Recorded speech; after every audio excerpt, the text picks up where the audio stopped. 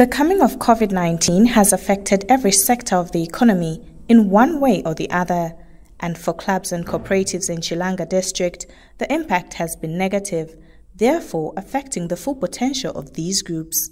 It is for this reason that the leadership here decided that 400,000 kwacha from Constituency Development Funds CDF should go towards supporting clubs and cooperatives.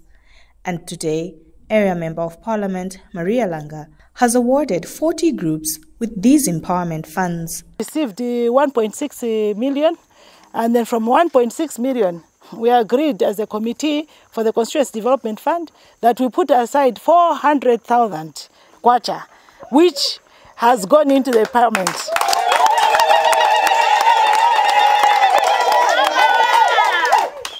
The 400,000 kwacha has gone into the empowerment of women and youth, cooperatives and clubs. The beneficiaries have told ZNBC News that the empowerment funds are a boost to their businesses.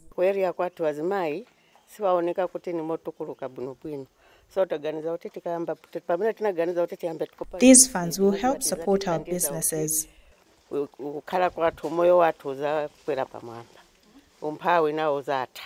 Given 200, then we want to have more than that, so that we have more and we can create more jobs to other youths around there.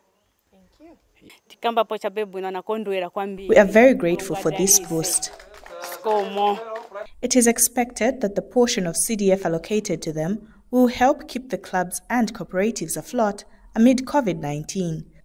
Kasabula Mchimba, ZNBC News, Chilanga.